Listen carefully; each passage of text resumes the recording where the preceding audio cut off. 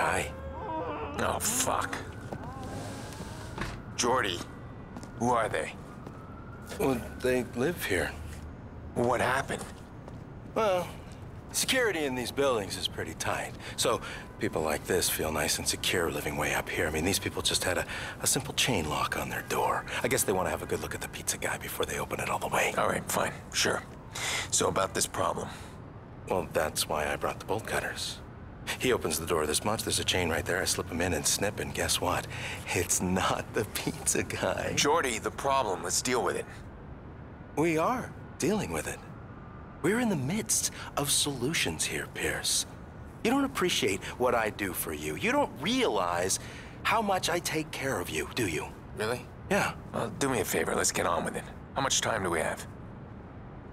Not as much as we need. Oh, you remember the stiff from the stadium? He's not so stiff anymore. The cops got him in Chicago lockup, and oh, he's about to walk into an interrogation and point a finger right at you. How did that happen? Kick me when I'm down. Look at the view. See there? Call went out this morning. Somebody's paying buku bucks to grab this clown and make him talk. And one of those guys is running the assignment. Well, it seems like me and him need to have a little chat. Yeah, but this time, don't do that empty gun thing. Poor Maurice pissed himself after your last show. Don't worry about my methods.